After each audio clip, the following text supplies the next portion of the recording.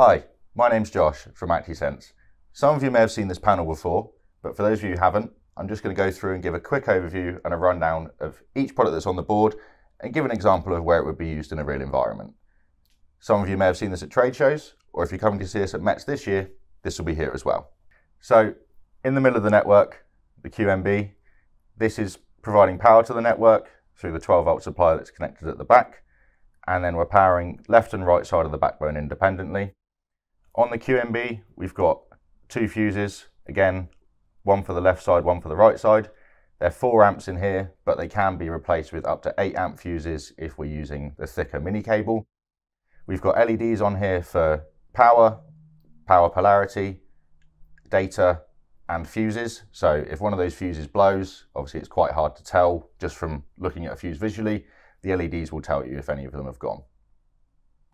Moving to the left, we have T-piece. So we have male, female, female connector on it. These are used to allow you to connect devices via drop cables to your backbone, and can also be used with smaller length of cable to join them together to extend your backbone as well. So at each extremity of the backbone, one on the far left and one on the far right, we have a TERU. These act the same as the standard Terminator that you would get, so male or female, whichever way it needs to be. But these also act as an inline terminator, so they can be put before a device at the extremity of a network if it's necessary. The main benefit of having a TERU is that there's an LED inside, which will either go green or red, depending on the voltage on the network. So if your backbone is below 9 volts, it will go red, telling you there's a problem with the power at the extremity. If it's 9 volts or above, it goes green. It's just a quick little visual indication to tell you that the power along the backbone is sufficient to power every device. So moving down from the T-piece with the drop cable, we have an NGW. So we've got 3 NGWs on the board, and then there's an NGT over here as well. So the NGW is a bidirectional 0183 to 2000 converter. In this scenario, it's taking data from the output of one of our multiplexers, which I'll cover in a minute, converting it to NMEA 2000, and then outputting it onto the N2K network. So these are all doing the same thing. This one is acting as AIS, so it's at a different baud rate. And then the NGT over here is acting as a 2000 to PC interface. So if I was to run NMEA Reader on my laptop or any NMEA 2000 data viewer, we could take all of the data off of the backbone, run it through the NGT into the PC. So down at the bottom of the board, we've got 2 products, the USG2 and the Pro NDC1E. The USG2 is a PC to 0183 gateway interface, if you like. The benefit of using the USG2 is that it's fully isolated on both sides, so fully isolated from PC to device and from device to output to whatever is connected to it as a listener. On the USG2, we have 3 LEDs. The one up here, it just indicates that the device is powered on. It's powered from the USB. And then we have independent LEDs for both RX and TX to tell us if there's data coming in and or data coming out. Connected to the USG2 in this scenario is the Pro NDC1E. So this is one of our new products. It is a fully type-approved, robust multiplexer that is also capable of outputting 0183 over Ethernet through here. So with this, we've got data being simulated from my laptop. It's coming out of the USG2 as 0183 data. We're feeding it into the input on the Pro NDC1E here, and then we're outputting it into both of these NGWs.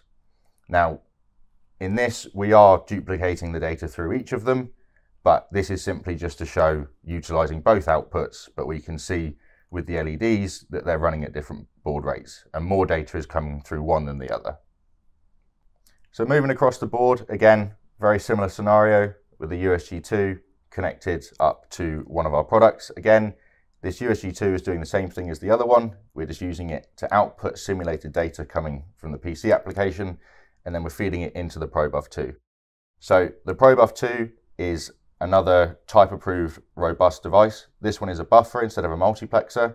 So the idea is that it takes data through one or both of the inputs, and then we can output it to up to 12 outputs. So again, data coming in, and we're outputting it through output 1, connected to an NGW. This is simulating AIS data through, so different baud rate, different data. and again, putting it onto the network for things like the W2K and the NGT to use. The ProBuff 2 is aimed at more of a professional environment due to the high number of outputs. It again does 0183 over Ethernet streaming as well, the same as what we've seen on the Pro NDC. There is a non-intelligent, more leisure-focused product, which is called the Pro MBF1, which is a smaller buffer. Again, it's type approved, but it just doesn't have the same level of intelligence as what you'd find in a ProBuff 2. Coming across to the other side of the board, so we have the W2K, which is our wireless NMEA 2000 gateway. It's connected to the QMB, again, as are all of the other devices, all connected then to the NMEA 2000 backbone. So the W2K wireless gateway is in one form is a data logger. So it has an internal SD card that logs every single bit of data that goes through your N2K network. As standard, it has an 8 gig SD card, but it is expandable up to 128 gig for those of you who have very busy networks or you want to log for longer periods. It can also be used as a diagnostic tool using Actisense, which is part of the firmware which is within the device. So when you connect to the W2K, you can go into the Actisense part and you'll see the diagnostics and things like battery monitoring. And then its main function, if you like, which is actually acting as a wireless gateway. So it takes your NMEA 2000 data and outputs it wirelessly in a number of different formats to, things like iPhones, tablets, laptops, whatever it is that's connected up to it to receive the data. The main format that this is used in is NMEA 2000 to 0183, and this contains the same conversion the same conversion matrix as what you would find in an NGW, just this is outputting without a serial connection. On the device, again, we've got a couple of different LEDs. So we've got a power LED, literally just telling you that the device is receiving power. We've got an RX and TX LEDs independently, telling you that the device is both receiving and transmitting. And then a status LED just indicating if the device is operating properly or if there's, an issue with too much data being output or, not enough data coming in or too much data coming in, whatever it might be. Finally, on the other side of the board, we have the EMU1. So this is an analog to digital engine monitoring unit.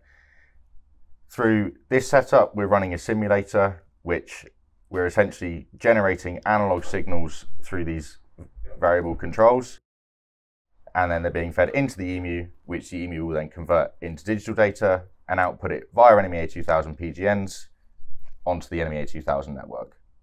So the EMU has a lot of capability. It's a very powerful tool. We've got things like the custom gauge tool within it. It can support 2 engines through 1 EMU, and it can work directly from sender if the gauges aren't present or they need to be removed. And then what we would see on an NMEA 2000 network from the data being fed from the EMU is typically you would have an MFD. So we've connected up a little Garmin display just to show you the engine data that's being output. And then we can see that by adjusting these, we change the values independently.